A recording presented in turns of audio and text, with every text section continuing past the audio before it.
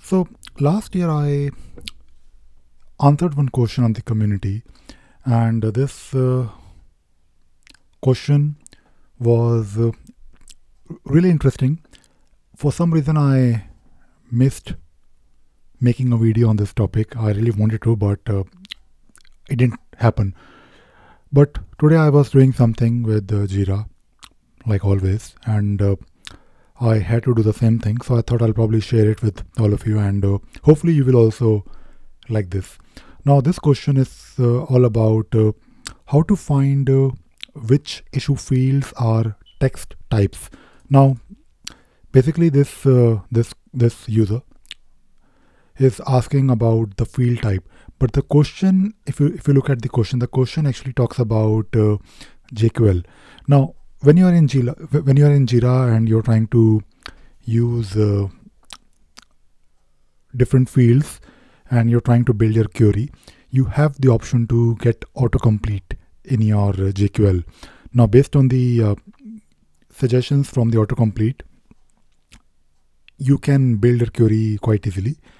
For example, if you're trying to include, let us say, a text field, you will get the list of supported operators, which I believe is really important because you can't possibly know each and everything by heart, and that is the purpose of this issue navigator. For example, if you have a search field, like maybe I think analysis is the search field, if you want to use it in your query, you can start using it, and if you press space, you get some suggestions.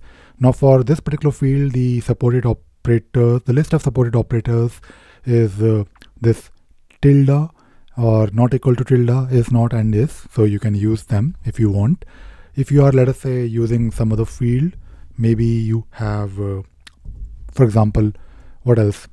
So let us take a look at maybe active checklist item. I don't know the field type, but if you press space, you get the possible operators. Now this is really important because when you are building this query yourself in the issue navigator, the autocomplete will really help. But what if you are trying to generate or build this query not in Jira, maybe somewhere else, and maybe you are doing it maybe in your own language and you have to do it on fly.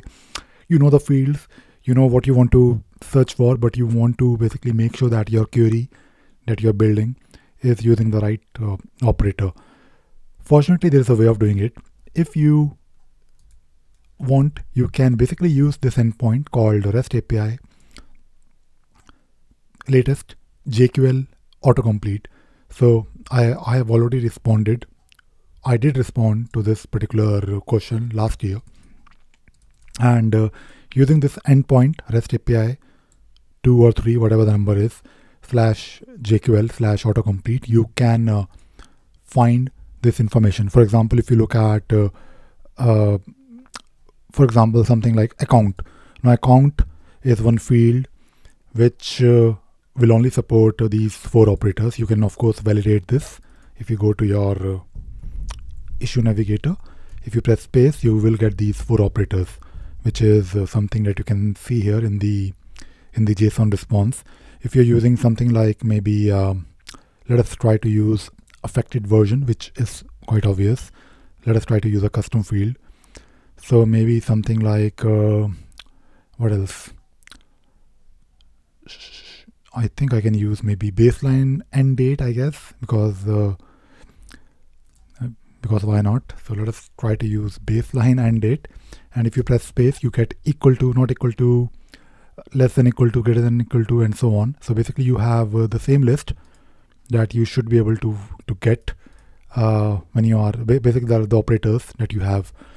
And this will really help you because if you're trying to do something with JQL, you need to know these operators, you need to know the type of this particular field, and this is something quite simple, easy, but not many people probably are using it. So I thought I'll probably make a video on this topic. I wanted to make this video, as I mentioned, last year, but again I forgot. I really want to apologize if you had to do something similar manually. Now you can do it using REST API. Of course, this information is something that you have to use as a reference. You still have to make sure that you pass the JSON properly and you're using it in the right way in your maybe code or whatever you're doing. Maybe the good thing is that you have this information that will help you in making a proper query that makes it a valid JQL. So that is all I wanted to share in this video. I hope you enjoyed watching this video and you learned something new today. Thank you very much.